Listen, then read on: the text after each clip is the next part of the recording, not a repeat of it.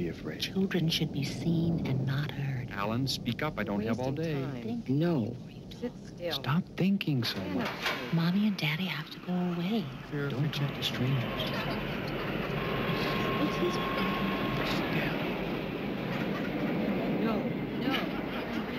I see you've seen 6 other therapists before. What did they do?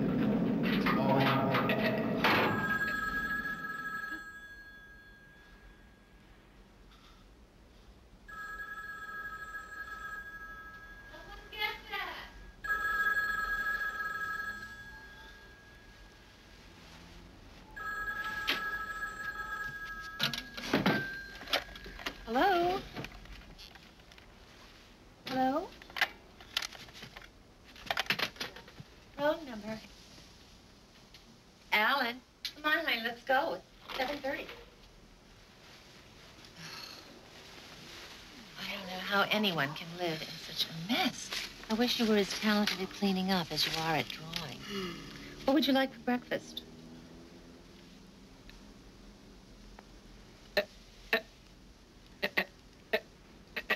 Eggs. You had eggs yesterday. I'll make you some French toast. I don't want... Dad,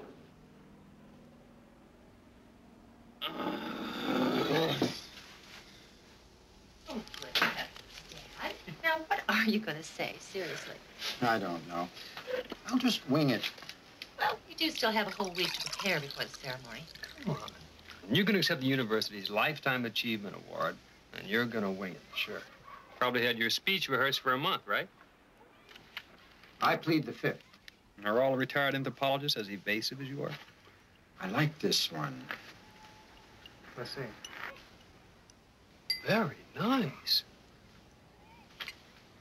What are you going to call it?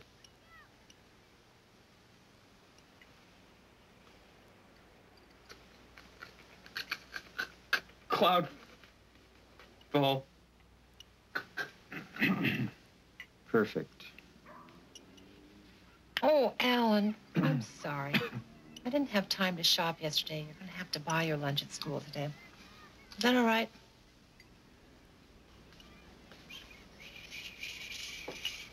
Sure. It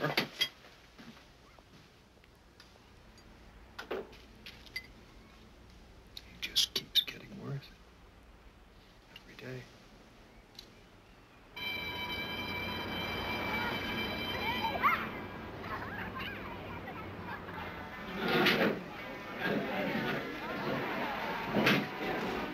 All right, everybody, settle down.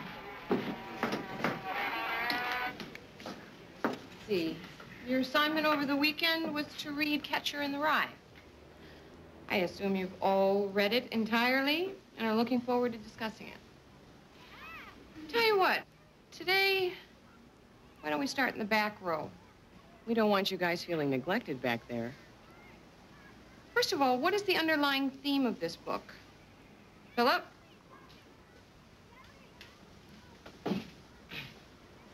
Well, I think the theme to this novel is adolescence and the odyssey into adulthood. Good, that's very good.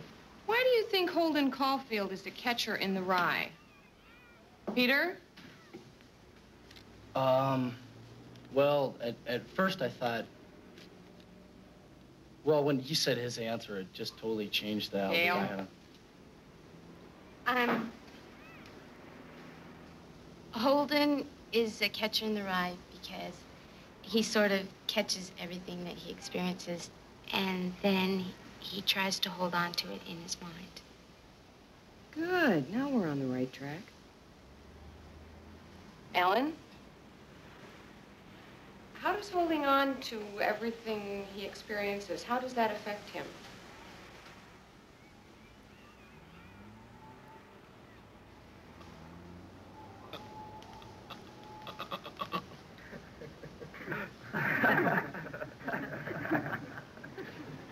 That's enough.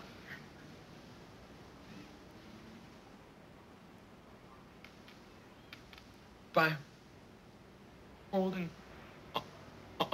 onto it, everything he thinks and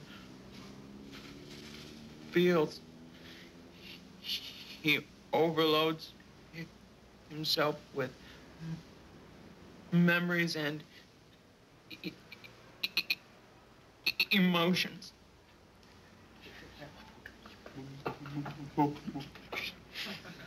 Very good. Peter, I'll see you after class.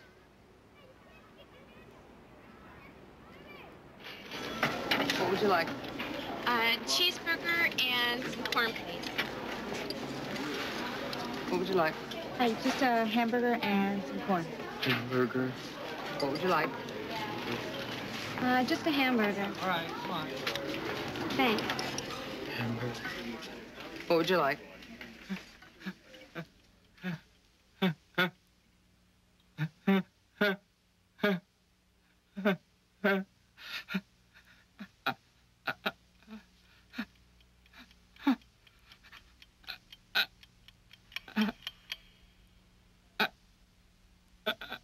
I said, what would you like to eat? Speak up, I haven't got all day. Cheeseburger. Next. Less chicken.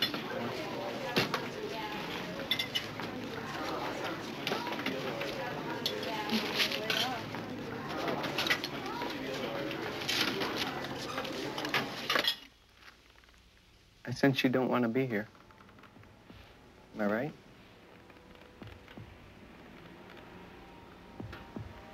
What are you afraid of? Nothing. Alan, running away from your fears will only make them stronger and more terrifying. If you came here looking for an instant cure, you're in the wrong place. I have no magic pills. I could slice off part of your tongue like the doctors used to do in the 18th century. Or I could teach you to write with your opposite hand according to the theory of neuromuscular derangement.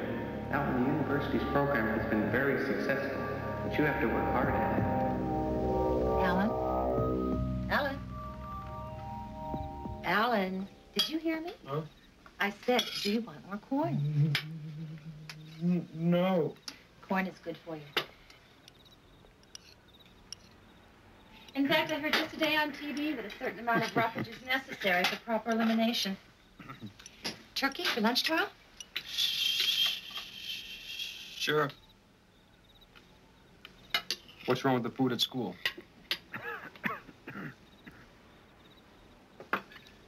What say we finish our game of chess?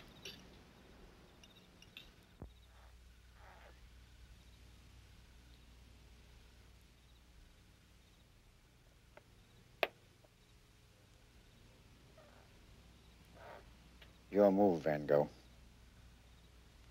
I'll talk to Mark, and I think a summer job would be good for him. Dr. Keyes said we shouldn't pressure him. I'm tired of all these doctors and their theories. He's 17 years old. We have to be patient with him. You know what we're doing? We're pampering him. No, we're not. What do you call it then? Just trying to make his life a little easier. That's exactly what I'm talking about, Evelyn. You make his lunch for him so he doesn't have to ask for food at the school cafeteria. You answer the phone for him so he doesn't have to talk to anyone on the phone. God help the little cripple. He's not a cripple. That's my point. What's he gonna do when you're not around to hold his hand?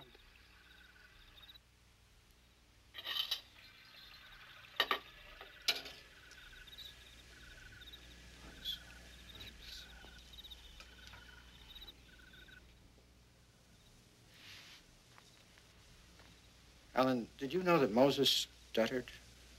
Also Aristotle, Darwin, Winston Churchill? Do you know about Demosthenes? Nope.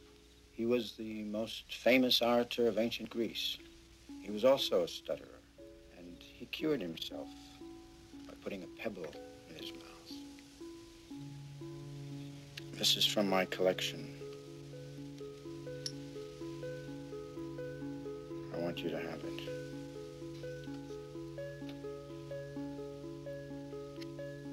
You see, he practiced talking with a stone in his mouth until eventually he could speak fluently without it. But I tell you, I know it wasn't the stone that actually cured him.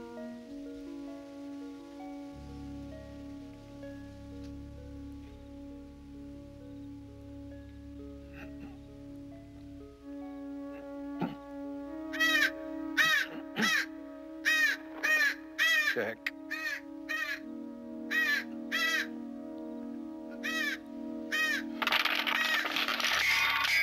Grandpa?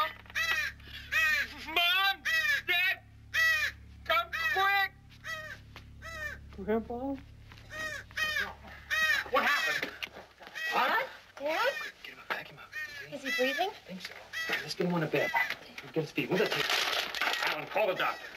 Okay, easy, easy, easy. Let's go. Alan, call the doctor! Okay, just take it. Stop. Take it easy. Okay. All right, over there.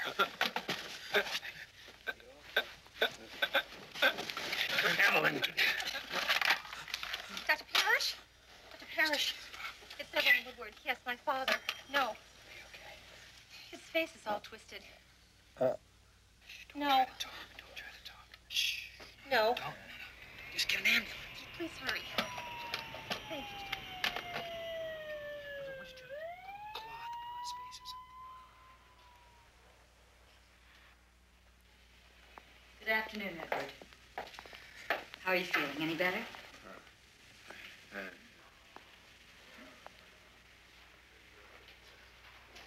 I want you to wiggle your toes for me.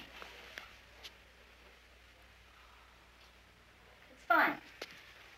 I'll be back after my rations. Thanks, Doc. Hi, Dad.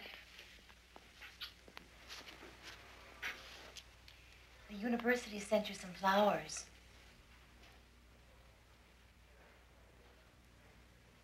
Everything is fine. The chancellor has agreed to let me accept the award for you. Dr. Parrish said you're going to have to take it easy for a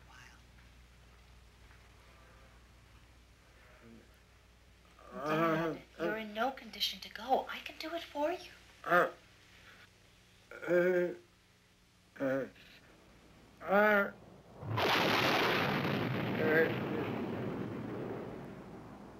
You want Alan to do it?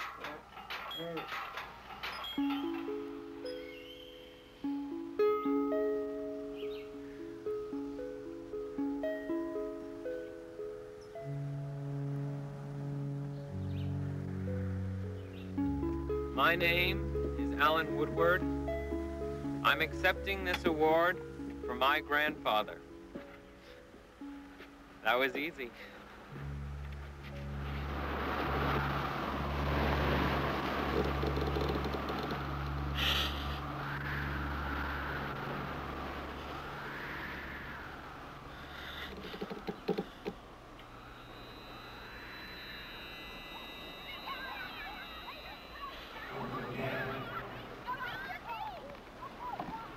My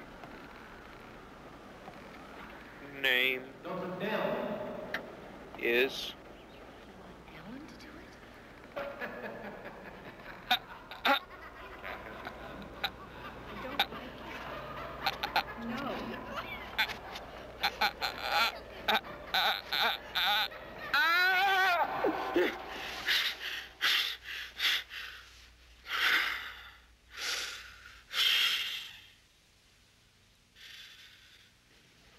Alan, you don't have to accept this award if you don't want to. It's up to you. You think about it.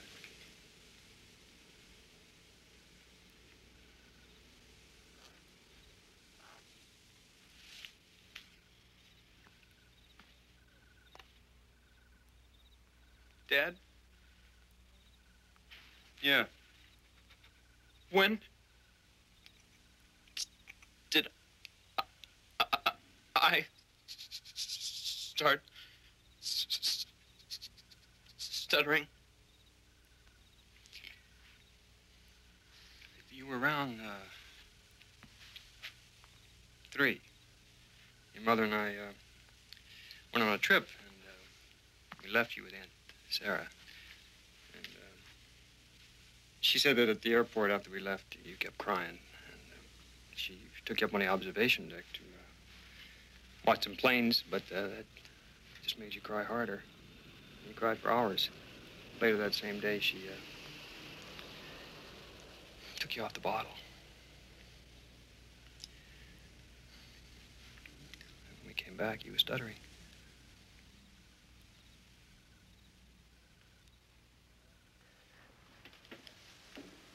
Alan, after your father told you how and when you started, did you stop stuttering? No. So that's just it. Some stutterers do begin because of a trauma, but a lot of them don't. Knowing how you started is not going to give you the answer to stopping. You're not giving me any answers. You're right. And we're wasting time. No, it's only natural to be afraid, but you can't sit inside your head and hide from life. No, you don't know how it feels. You're right. I don't. Tell me.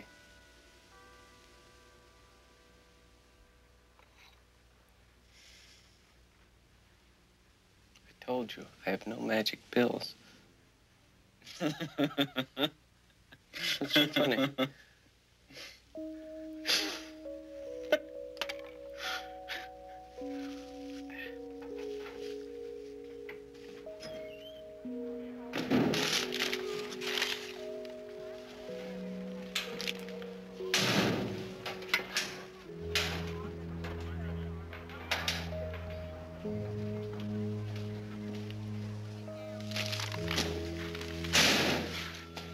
Well, I was thinking maybe this weekend my brother's letting me use his Trans Am. I was thinking, well, maybe we could go to a movie or something. No, Peter. Okay, well, I don't know. Maybe you'll change your mind. The week's not over yet. Hey, that seat's taken. No, it's not. Fine. Be my guest. Alan. You're doing it all wrong. It's not Alan, it's Alan.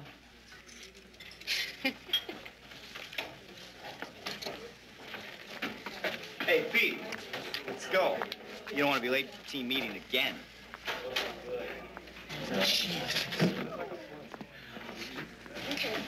God.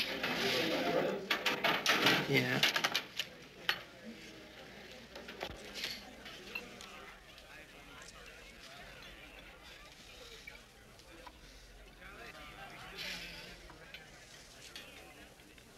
Are those your drawings? Can I see them? Sure.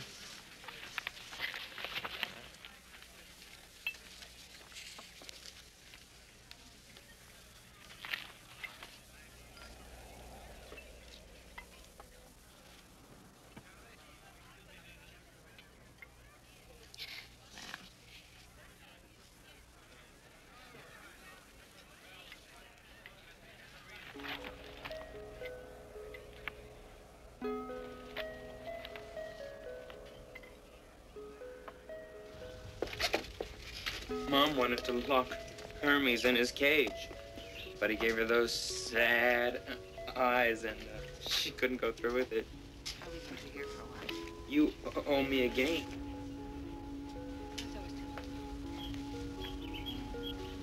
I can't stay too long.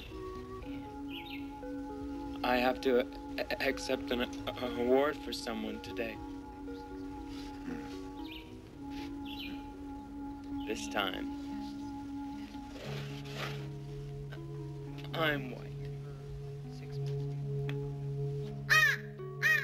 Now, I would like to thank you on behalf of my grandfather.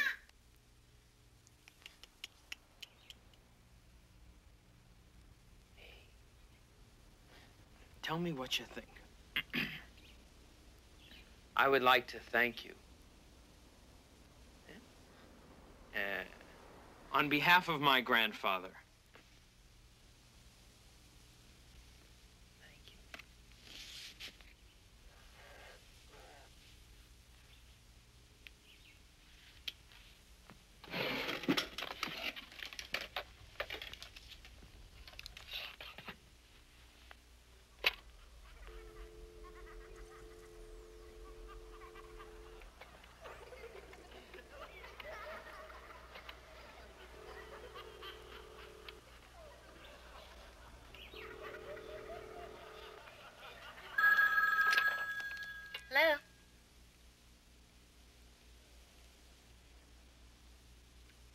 Hello, is someone there? Is this Gail? Ellen? Yeah. Hi. I just called to ask if you'd like to see a show on Saturday night. Oh, no, I can't. Not really. I already have plans. But, I mean, I'd really love to go out with you and I can't talk right now. I gotta go. Hello?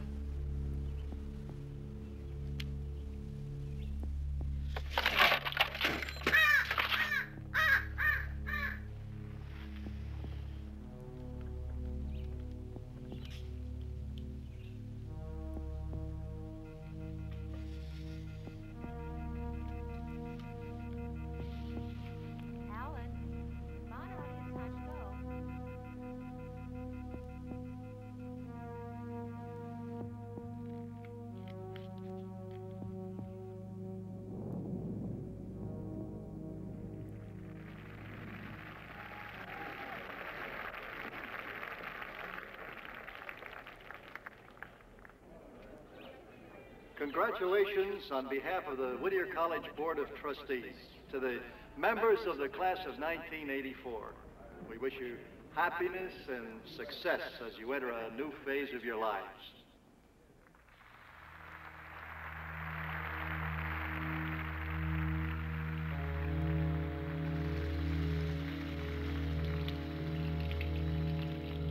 I have the privilege to present this year's Lifetime Achievement Award to Professor Edward Talisman, great scholar, explorer, and educator, a pioneer in the research of ancient shamanism and its present-day manifestation, a teacher in the highest sense of the word. Edward Talisman once wrote, "A true teacher can never hide from the things he does not understand. He must never be afraid of any mystery or any challenge. For even though fear is only an illusion, the act of running away will make those fears real." This university is proud to present the Lifetime Achievement Award to Professor Edward Talisman, a true teacher.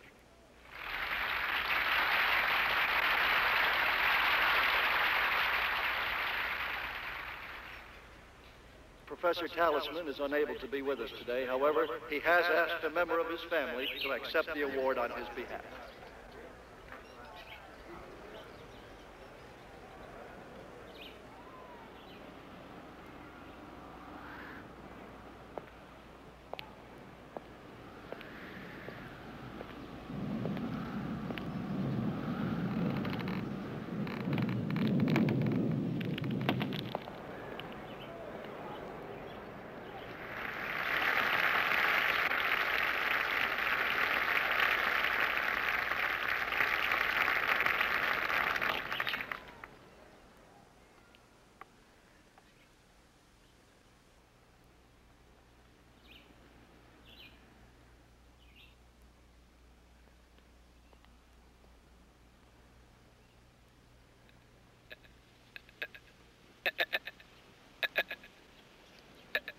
Edward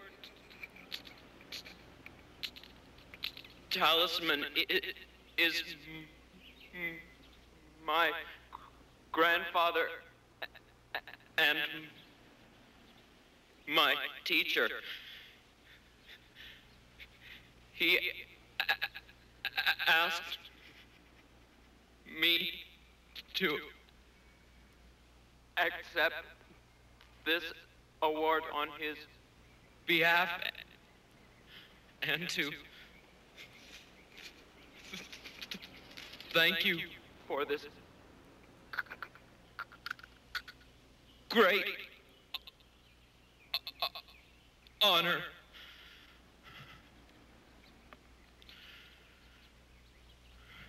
Thank you.